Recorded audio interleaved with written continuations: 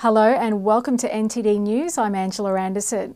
Extreme cold brought by the polar vortex is not always as ugly as it appears. This week, New Yorkers are enduring another round of low temperatures, but with the cold comes a rare and beautiful sight, the iconic Bryant Park fountain frozen solid.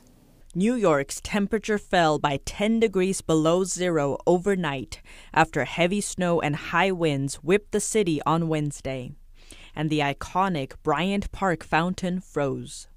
Commuters and tourists welcomed an art piece that shone like a massive crystal in the morning sun. It's beautiful. It's frozen. It's kind of symbolic, and it's kind of like a staple of Midtown, I think, the frozen fountain. Lauren stopped by on her way to the library to take some photos. I have pictures every year of it, so definitely.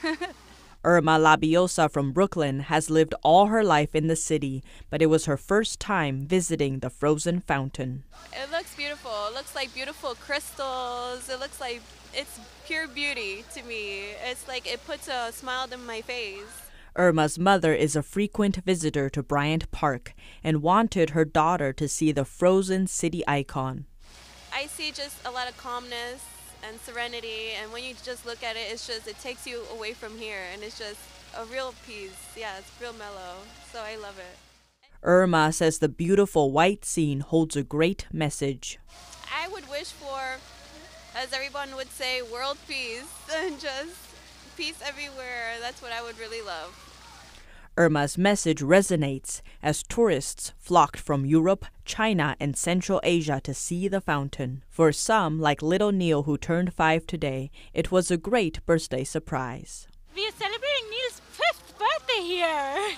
Yes, so I wanted to take him on skating, and then we did it, and then we're here. This one is so cool. I love it. Winters can make human emotions warmer. People get to stand closer together, and this frozen beauty certainly draws people in.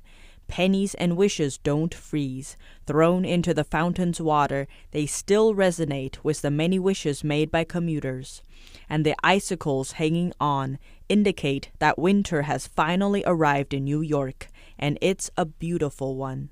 It does remind of a frozen tree. Like or a waterfall just frozen in time.